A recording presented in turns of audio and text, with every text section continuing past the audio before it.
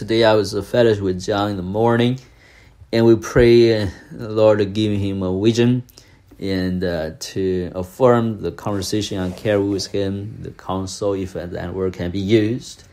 I shared with him some spiritual insight. I pray for him to have visions and can confirm those things that are true of the Lord, and he can believe upon and act upon it and practice thereof. In Jesus' name, thank you, brother. Go ahead. Mm-hmm. So, it's like a glass vessel being filled with water. It was a very pure water, and it was a steady stream of water that was filling this glass vessel. Mm. I also saw it was like a top of something. It almost seemed like a dome-shaped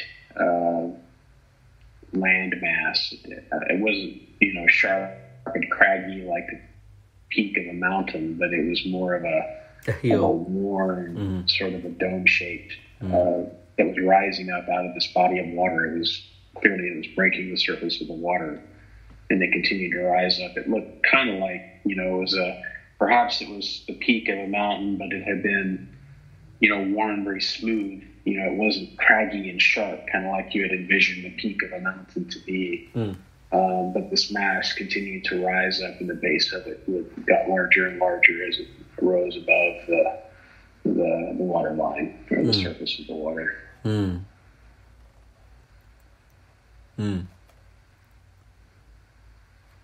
Hallelujah. We'll pray for us, brother. You know what it means for you, am I right? So,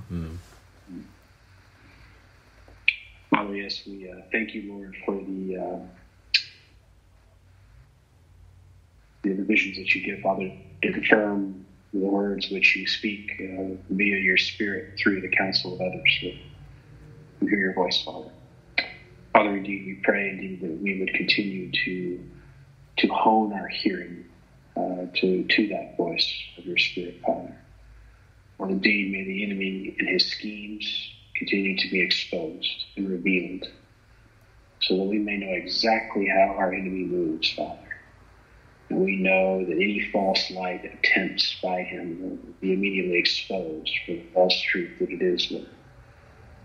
Father, may we continue to seek your wisdom, Lord. We thank you for those whom you have spoken your word to, who have had their hearts changed by you, Father, who carry forth the call that you have placed upon their lives for the benefit of your purpose, Father, and your people, Lord.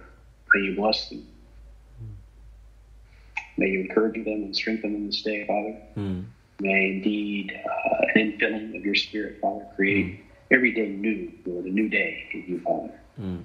And we just pray, Lord, that indeed you would continue to fill them up, Father, and bless them, Lord, in Jesus' name. In Jesus' name. May they be, spiritual fountains of righteousness, your wisdom, Father, so that others are enlightened by these things as well, Lord, and saved, spared the lies of the enemy, the infrastructures therein that he's built in so many, Father. May those things be torn down.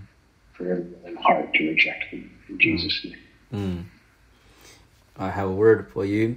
The word is good intent is not always God's intent. So I think that may be a very good word for discerning and to seek the things of the Lord. Don't quickly just jump on things.